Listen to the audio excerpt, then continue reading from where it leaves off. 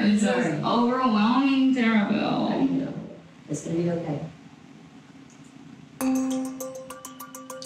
Tarabelle and I met through friends prior to me getting arrested. Me and her got really close very fast, and it progressed into a relationship.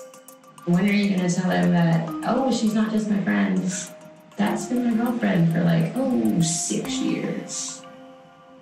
I have not told Scott that me and Tarabelle were girlfriends. I can guarantee he's not going to understand. And I can guarantee you he's going to feel like I have cheated on him, even though I just started talking to Scott when you left the prison. Mm-hmm.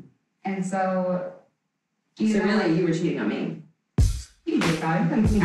Boy, all of our other, relationships, they've known. Right. Like, yes, you're my boyfriend, and I will not have sex with any other men.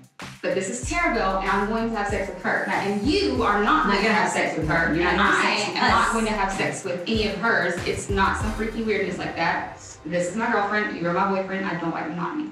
Right.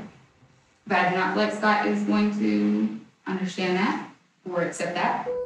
The Scott relationship, it's a little concerning because I don't know how open to the idea of her having a relationship outside of their relationship he's going to be.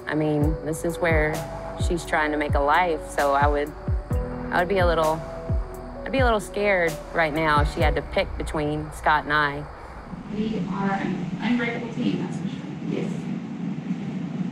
But Scott, you handle it so much better than you will. I've never made anything better than a potty mouth.